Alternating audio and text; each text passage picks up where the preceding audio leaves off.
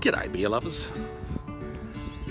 On the South Perth Foreshore in Perth, they've commenced trials for a driverless bus. Yeah, goes up and down the esplanade here. Started operations 12 months ago, and it's a sign of the future. Yeah, in the future there's going to be driverless cars, driverless buses, probably driverless planes, all using GPS navigation systems. So, to ride on Perth's driverless bus, all you have to do is book, totally free. Yeah, it's amazing. It's operated by the RAC. So, I'm going to take a ride on Perth's driverless bus. Okay, follow me, let's do it.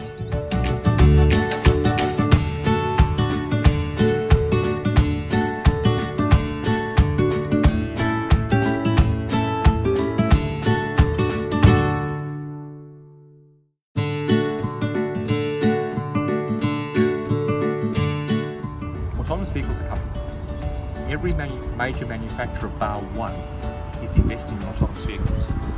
Any price for guessing who isn't? Russians. Ferrari. Okay. They want to drive these. Yep. So the fact that they're all investing means autonomous vehicles are on the way. Yeah. But there's no legislative framework in which they can operate on our roads currently. The word driver in control of a vehicle is repeated over and over. In fact, the driver's repeats it like 700 times in legislations. So the RAC are trialling an AV vehicle to see how it interacts with the public, how the technology works, and will then gather all the data and make submissions to the federal and state regulatory bodies to help in framing future legislation. So in advising and advocating and framing future legislation to accommodate these vehicles.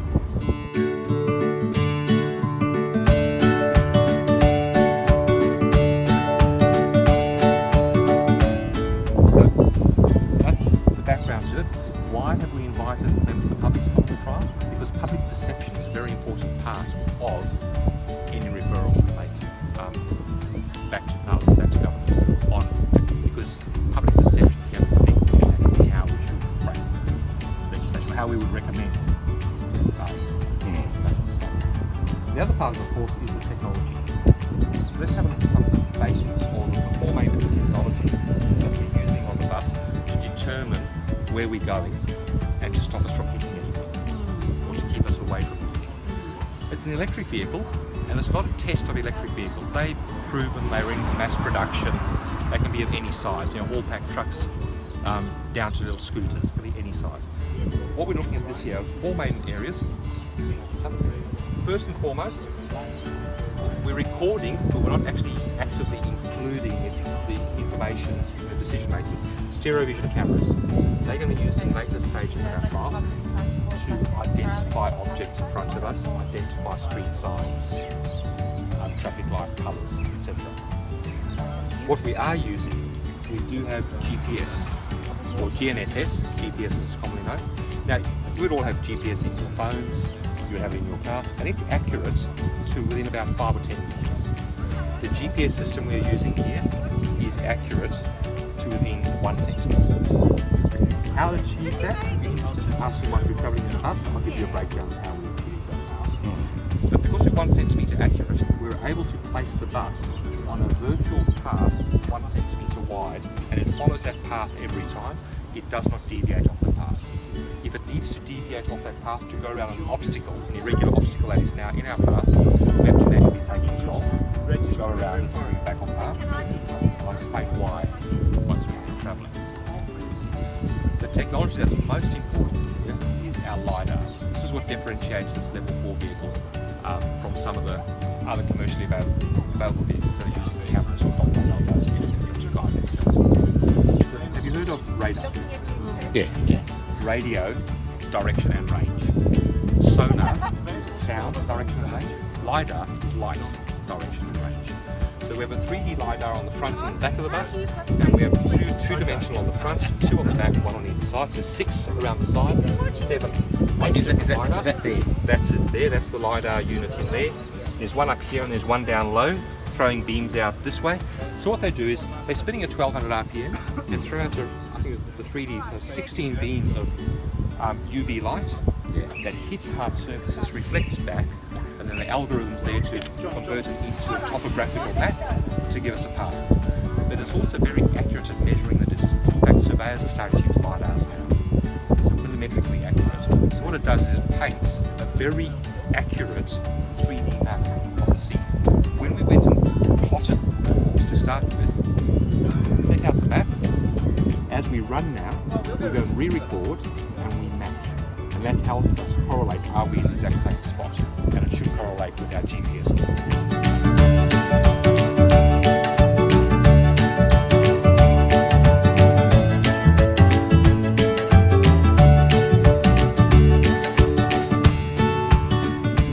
If there's something on our way, how does the bus react? We have a 2-metre exclusion zone.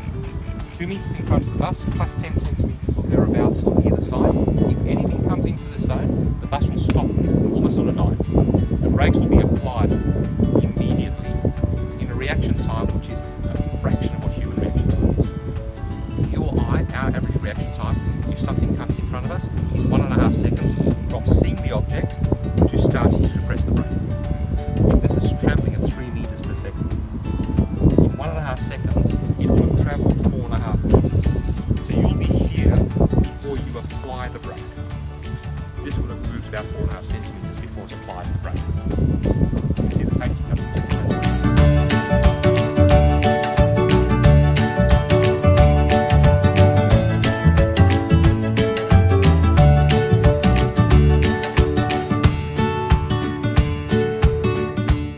Secondary zone, about 6 metres in front of the bus at this current speed. When it goes faster, obviously it will be a longer area. If anything comes into this zone, so the width of the bus plus 10 centimetres, if anything comes in here, it'll slow down. Not brake, emergency brake, just slow down. So, if a cyclist overtakes us or a motor car overtakes us while we're travelling, and when they cut in back into the lane, they come into this corner here, the bus will slow down. Bird flies across the front here, the bus will slow down. If a bird flies across here, the bus will slam on its brakes.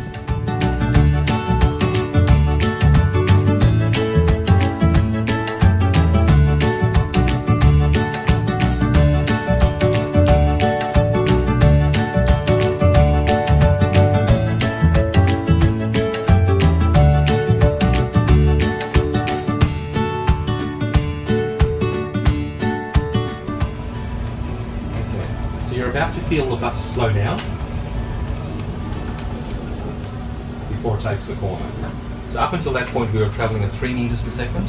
We're now doing 2 metres per second around the corner, about 9 kilometres an hour. And as we come out of the corner, we straighten up. After a short while you'll feel us go back up to 3. It does the same every time. So it won't get distracted and forget to slow down for the corner. It won't go around the corner too quickly. It will do the same. Yeah, what do you actually do to control it? This enables, if we have the door open scenario, the bus cannot deviate from its path. The bus would stop. I would then drive the bus around the obstacle, right back on its path. At this stage, we're not allowing the bus to make its own deviations at the moment. Okay. If it was to deviate, it will be going into oncoming traffic, which is the next level of risk, and it's not at this stage. We're not allowing it to do that. So if you're going to go around an obstacle, then we need a licensed driver to make the decision and actually to perform. So I'm not telling the bus to slow down, I'm not telling the bus to turn, I'm not telling the bus to speed back up, because all that's pre-programmed. The only thing that would cause us to stop would be a conflict. You know, someone stood in front of the bus or a fallen tree branch or a parked car. In fact, now we're about to pull back into our bus bay, and you'll see Dave's actually pulling it down, so we're not